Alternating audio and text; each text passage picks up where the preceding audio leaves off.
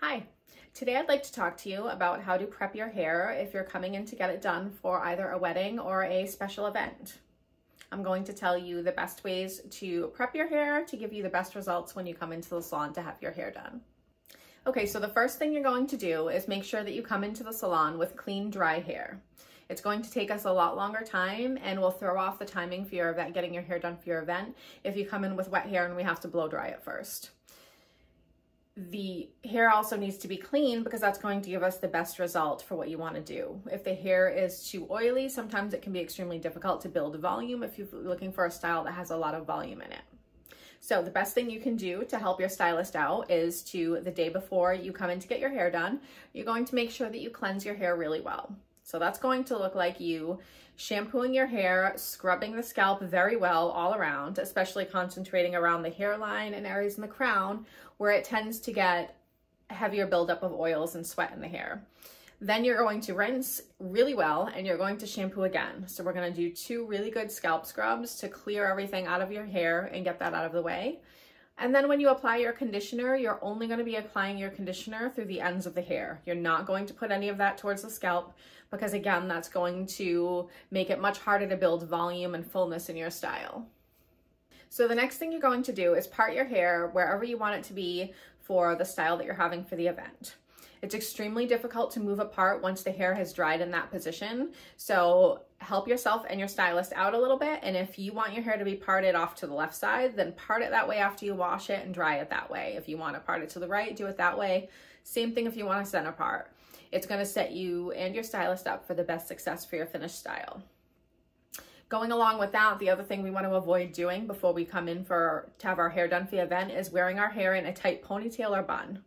Either one of those is going to really push the hair flat and cause unnecessary crimps in the hair that it's going to be harder for us to get out of when we want to do your style when you come into the salon. Okay, so my next 2 tips are going to be for you naturally curly girls.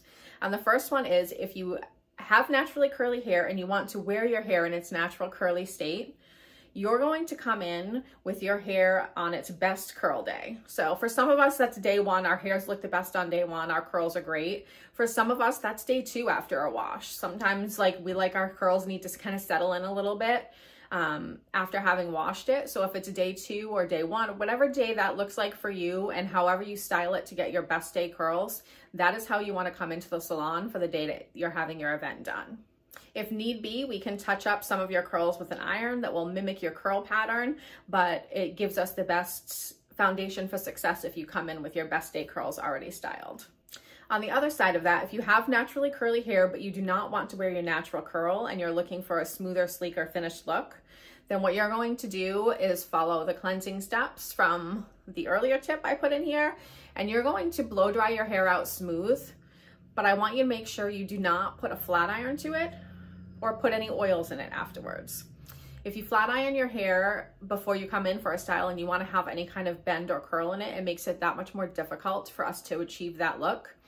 And if you put any heavy oils in the hair, again, that's going to be hard for us to build volume and work the style in the way that we need to the day you come in.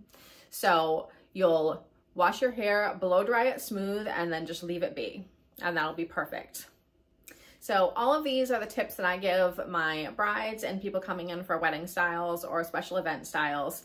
If you have any questions about what you need to have done to your hair or how you should come in for your hair before your event, I would recommend reaching out to your stylist and asking them what their preference is. We all have slightly different preferences for that, but these tips will give you the best result no matter who you're getting to get your hair done with. I hope this helps, and I'll see you on the next one.